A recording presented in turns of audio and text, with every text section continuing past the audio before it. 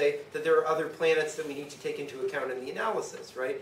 And so it's not really like it's an experiment that can test the theory. It's an experiment that can test the assumptions, maybe, but only in the context of the theory, you know? And so the theory isn't ever really tested by the experiment that you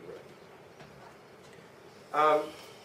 So the goal of this class is going to be to teach you to sort of speak and understand and be fluent with the language of economic analysis. Rajan, did you want to say something? Yeah, okay.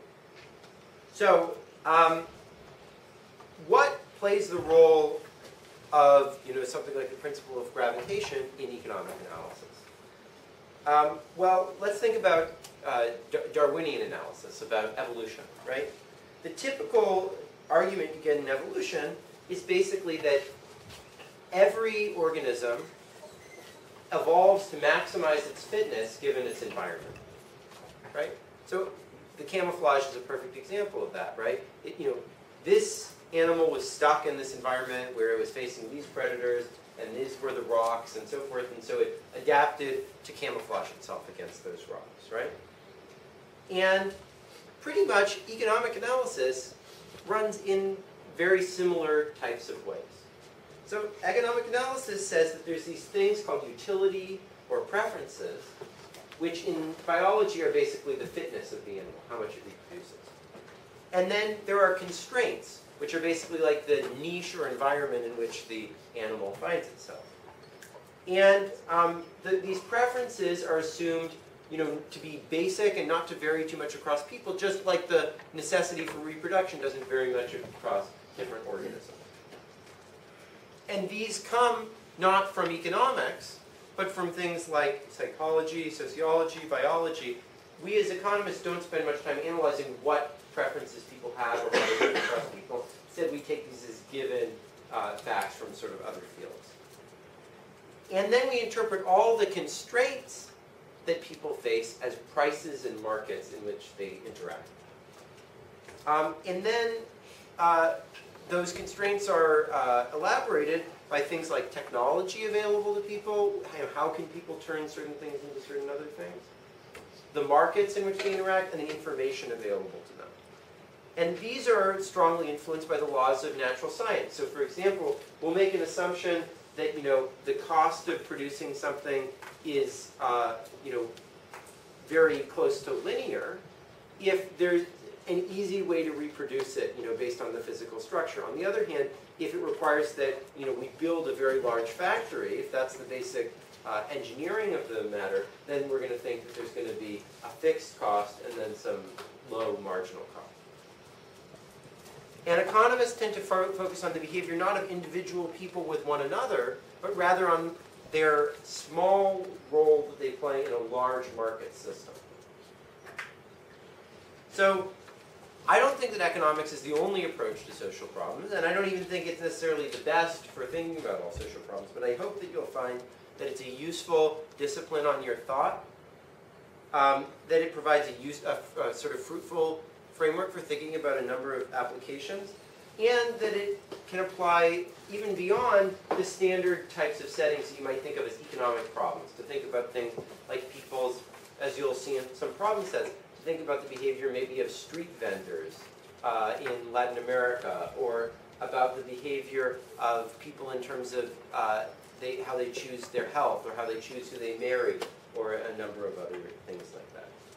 Okay, so to give you a sense for the range of things that economic analysis can be used for, I want to now quickly go through sort of a laundry list of types of problems which are like, you know, real social problems that you'll probably around campus, at parties, be talking to your friends about, that I hope that as a result of taking this class, you'll be able to give much more coherent, useful, interesting answers to. And in particular, this list is going to come from things that will come up in lecture, in your problem sets, and on your exams.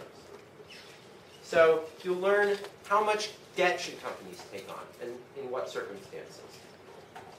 You'll learn when it makes sense to have sort of special tax breaks or subsidies for, say, working mothers, or the earned income tax credit, or giving people benefits if they're unemployed. How social prestige can help correct some market failures, and when it does a good job of that and when it doesn't. When we design an auction, should everybody be able to win if they bid the highest amount, or when should some people be favored? They'll have to say, they could even lose and they would still win. They could even bid less and they could still win. And other people will have to win by some amount more than just a little bit in order to win the auction. When should companies give discounts if you buy more of their product? You know, lots of times it's cheaper to buy per unit to buy more.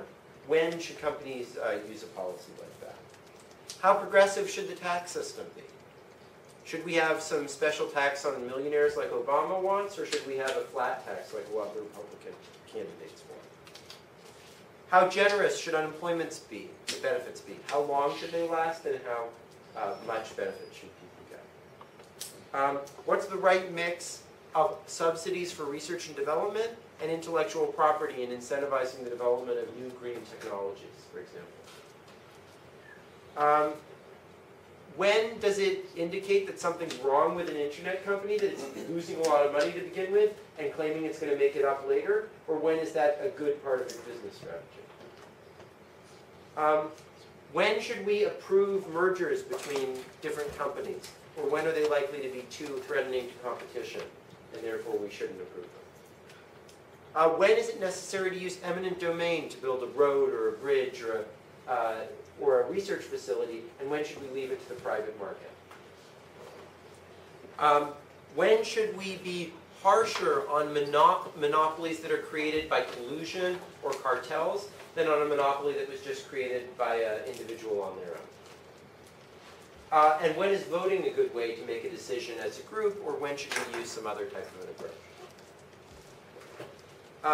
In order to be able to answer these types of questions, you're going to need to learn to master a range of skills that we're going to learn in this class. And so I want to briefly run through the sort of particular areas we're going to be covering during the class. So today I gave an introduction. On Thursday we're going to talk about how companies make decisions. What is the legal basis of a corporation? How do we think of companies as behaving? What should companies try to achieve, and what do they in fact try to achieve? What are the internal conflicts that occur within companies?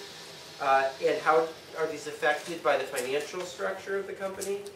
What things should happen within companies, and what should they subcontract to other companies?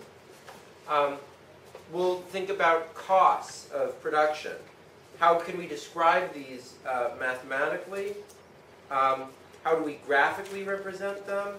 How do we classify them to fixed and variable sunk costs? What are cost curves and how are they related to one another? And what are standard assumptions that we make about cost curves, and how have, in practice in the real world, people actually measured them? We'll think about how much an individual firm will supply to the market. If they're competitive, how their profits that they make are related to their cost function. How do they respond to short-term changes in the demand for their product? And how does that compare to long-term changes in the demand for their product? And how are these different types of responses related to one another? And how does it depend on what types of things the firm needs in order to produce its product? We'll then move from an individual firm to an industry as a whole. And we'll think about how the profits that a firm makes relates to what other firms are in the industry. How do we build up the industry supply curve from the individual firm's demand curve, supply curve? How that is made up both of the entry of new firms into the industry and the expansion of production of existing firms. When do firms, even when they're competitive, make profits? What is the role of exceptional talent and ability by the managers in the firm's profits?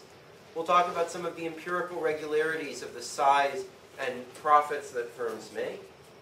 We'll then talk about the equilibrium of markets, about how to represent this graphically, as well as why international trade helps promote efficiency. We'll talk about the social efficiency of the price system and when it's better or worse than other alternatives to the price system. We'll talk about what's called the payment in accordance with product principle and how we deal with externalities, as well as alternative ways to Pigouvian taxation to dealing with externalities such as damages in litigation and things like cap and trade. We'll talk about Coase's theorem, which is another solution to the externality problem, and how information plays a role in externalities. And then we'll explicitly turn to thinking about how do we figure out what externality is caused by any action that someone does, both about objective and scientific calculations related to things like global warming, and including the statistical value of human lives and the effects of carbon on people's lives, and then about surveys that can be used to determine how much people value various things, as well as the problems with those and how we can use economics to help overcome those problems. I'll then talk about the basics of monopoly theory. How does a monopoly maximize its profits? What's its optimal price like, and how does that relate to the elasticity of demand? The dead weight loss created by monopoly, and we'll look at that both in theory and in the data, empirical measurements of it, as well as how